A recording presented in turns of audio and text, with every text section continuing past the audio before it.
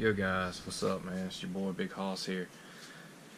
It's been a while since I've done any kind of like toy review or anything like that, you know, and I've been wanting to do one of these. I've been wanting to show off my WWF Hasbro figures, and I've never got around to doing it. Now I got some time, so I figure I might do some videos for y'all and show you some of what I have. Pretty much this is my whole Hasbro collection. You know, there's a few that I still want to get. I mean, I'm not trying to collect all of them, but there's a lot of them that I do. Like, I think these figures look pretty cool. They're just, I like that cartoony look, and it's just, you know, something to, you know, have set up on your shelf, and it looks cool. To me, it looks cool. And I guess I'm gonna go ahead and start pulling some of these figures out. Got Sergeant Slaughter. See who else we got here. Psycho Sid. Some of these figures, their action doesn't work. So, Psycho Sid, or Sid, well, at the time he was Sid Justice in his early WWF career. Let's see, we got a Ravishing one, Rick Rude. You get him in a headlock, kind of like this, and that's pretty much all I did. That's one thing I hated about these figures. Just, you know, this is all we had to play with when we were growing up. If you're a wrestling fan, you only went by the big rubber ones, or when these came out in the early 90s. Well, technically they came out in late 80, like 89, but really I don't think they really hit the shelves till like the early 90s. So, but I remember I didn't have too many of them growing up. All I had was probably like a Hulk Hogan, which I have him. I had like a Hulk Hogan figure, and I don't remember who else it was. I know I had a Hulk Hogan figure, so, an Ultimate Warrior figure, but I don't remember. I think I had like one other one I just can't think of. But anyways, that's Rick Rude. Here's another one. It's pretty much the same thing as Rick Rude. Pretty much got the same. Everything's pretty much the same except for the head scan, but just, you know, they did the coloring and all that different. But he pretty much does the same thing. Let's see. We got Demolition. I think it's Axe, and then we got Smash. Their body, they work. Axe and Smash.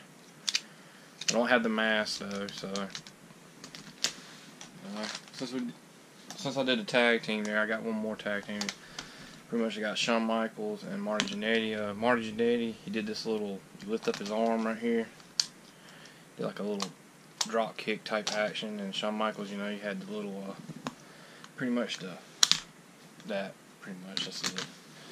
I guess when they made these figures, they were trying to, I don't know, when you put them in the wrestling ring, it's, you know, a friend or something like that, whoever had who, and you just, you know, you took turns or something. I don't know what they were trying to go with it, or, you know, you pretty much pick them up like this and slam them type thing. It's, to me, I'd rather have the wrestling figures where, you know, growing up I wish I'd had, you know, figures that have where they can move and do the actual moves and stuff, not like just something that's kind of like, you know, this is what you get. You know, you can't do a power driver with Shawn Michaels. You can't do certain moves and stuff. And, you know, it's just, to me, it's kind of, I don't like that. You know, I like articulation and stuff like that, like the elites have now. You know, I wish we'd had those elites when I was growing up. You know, but well, I will say the Jakks Bone Crunching Action those were pretty good figures to play with and actually act like you were having a match and stuff like that.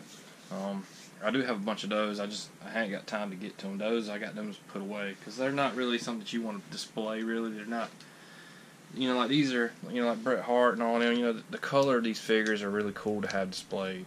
Like the Bone Crunching figures, they're not really something that you would display. So, unless you're just a hardcore collector and you just got to have everything out there on the shelf and stuff. Me, I like these figures as something to have displayed. Here's the Warlock. His action don't work either. A lot of these, for some reason, most of the ones I have that got this action, it didn't really work. So, let's see. Now we're starting to get down to the older ones. We got Hot Rod. Pretty cool looking figure with Hot Rod. Very cartoony. As I say, all these are pretty cartoony, but that's what I like about them, because they're like they're cartoony, and they're not nothing to play with, you know what I mean, but to display, like I've been saying. It's just, that's why I like them. Here's the Ultimate Warrior. This is one of the ones I've had since my childhood. He did the same thing that Shawn Michaels does, that clothesline, or whatever you want to call it, type move. Or shoulder block, whatever you want to call him. Here's the $1 Million Man. Surprisingly, I have his belt. He does like this little punch thing. That's pretty much all he does. And there's like that green one where you can lift his arm up and he stomps on your head or something like that. Here's another one of my favorites. I actually have Damien with him, Jake the Snake Roberts. He has this little punching action type thing where he pulls his arm back and yeah, like that, pretty much. Pretty cool looking figure. Kind of wish his tights had had some more color to it, just like Rick Rude. You know how another thing I like, when they made Rick Rude, you would have thought that they would have made his pants or something like that had like some really cool, crazy looking color, Because that's what Rick Rude was really known for. His attire was really crazy looking, man. It'd be off the wall, I feel like they could have done a little bit more for that, but you know how that goes. And here's another one of my favorites, Andre the Giant. I mean, he has like this little headbutt thing, which I think him and I can't even pronounce. The guy that was One Man Gang, him. I want to say him, maybe Bam Bam Bigelow. I'm not sure, but I just know that Andre the Giant, and there's like one other one that did the headbutting thing. I know Hakeem did the headbutt, and Andre did it, and there might have been like one or two other ones I know that did it. Pretty cool figure, Andre. That was one of the first. These are like the first line, really. Actually, I think I can show you. Try to get the ones I think. I think it's these right here, and one of my favorite one of all of them is the Macho Man. Him. These right here are like the first set, and then, if I'm not mistaken, this is the Hulk Hogan that was the first one that they made. See, his action doesn't work either. But I have all the Hulk Hogan stuff for the very rare one, the highly one that's sought after, the one that's like $200, I think, or maybe $300. It's the Melloway Hulk Hogan. He came like with the red pants or whatever. I wasn't about to pay for that, so. And then you got the Hulk Hogan with like the bear hug or the Hulkster squeeze or whatever you want to call it. He's actually, to be honest, I don't really have a hard time really keeping on these figures set up like in their, like on my shelf, just sitting there. But for some reason, him and Shawn Michaels, they just do not want to stand up. I mean, it's hard to keep them standing, so I have to kind of like lean them somewhere because for some reason Shawn Michaels falls. But I understand why Hulk Hogan is, because I mean, it's real heavy right there. So I kind of try to like turn him this way.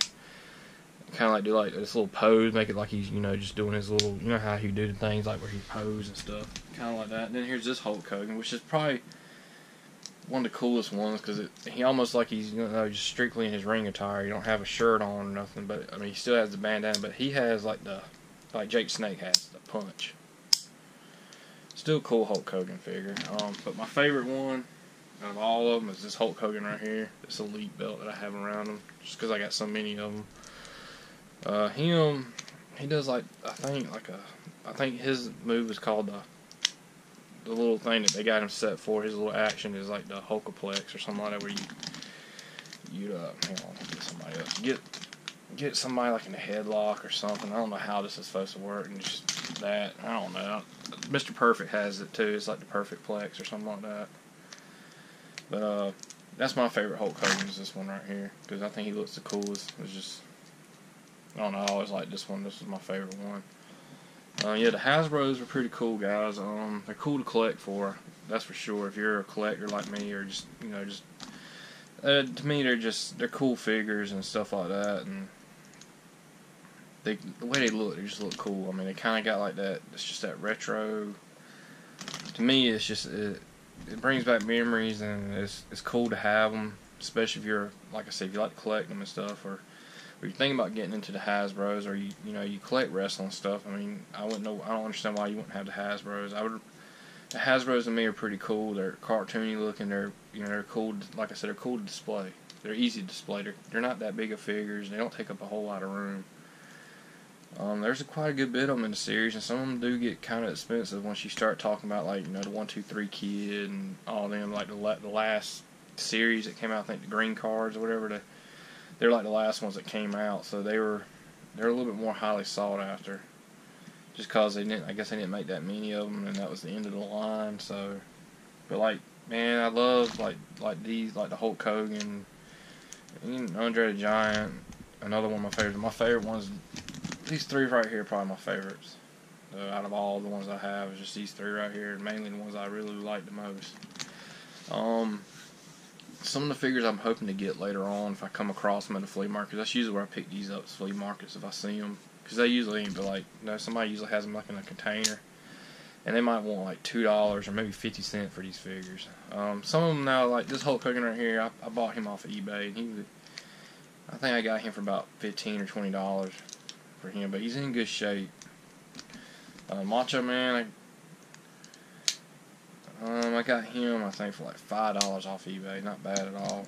Andre the Giant, he went for like $5 on eBay. This is the Hulk Hogan I had as a kid, and this Ultimate Warrior. And I don't know if I had any more. Because, like, back then, man, wrestling figures around here were hard to find. Like, because I only think, I know we had a KB toy store in the mall, so, but I just don't remember. Like, when I was a kid, man, I mean, I liked wrestling, but I didn't know a lot about wrestling. I didn't know that they had wrestling figures at that time. When I was at a certain age, I was into Ninja Turtles and G.I. Joes and Batman. That was my thing, and Ghostbusters. But as I got older, wrestling, I started realizing, the wrestling, I watched it, but I didn't know they had, like, the toys and stuff. And then one day I just seen them, and, I mean, that was... But by the time I found out about these, the Hasbros are just, I don't know, but they're cool. They're really cool. Like I said, they're just something cool to have posed up on your shelf or whatnot. And I don't plan to collect the whole series. Like, I mean, like, I'll say the few ones that I really I'm really looking forward to finding is like the Steiner brothers, Rick and Scott Steiner. I like to get them. The British Bulldog, most definitely would like to pick him up. The Undertaker. There's like 2 other Ultimate Warriors that I want. The one that's like kind of like how Hulk Hogan is with this little thing, and the other one's like he's more highly sought after. He's got like where his feet, you do like this little thing, his feet make his arms go up and down, which is stupid, but he still looks like a cool figure to have. Giant Gonzalez, I'd like to get him as well. I'm trying to think who else. There's a few other ones, but there's not. I think Coco Beware. Yeah, I'd like to get him. I can't think of. There's some other one like the 1, 2, 3 Kid, Razor Ramon for sure. Like come across him, and I do also. I'm not gonna lie. I do like the fact that they have the that they're bringing these back out.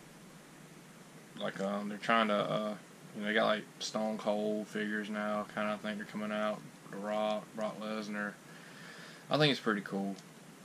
But they still, to me, these just, they're so cartoony. And they just look cool. So, like I said, I collect these. I also collect the LJNs. I do collect the Elites. I don't collect, like I said, I'm not a hardcore collector, but I do have a good bit. But my thing is, a hardcore collector is going to be the one that's going to buy every single figure that comes out, no matter if they like that figure or not. They got to have it for their collection. Me, I'm just one of the ones that buy the ones I like. If they look cool, that's the ones I want. So, anyways, guys, I'm going to end this video because I know it's getting a little long, but I figured I'd share these Hasbros with y'all. But anyways, guys, I'm out of here. Peace.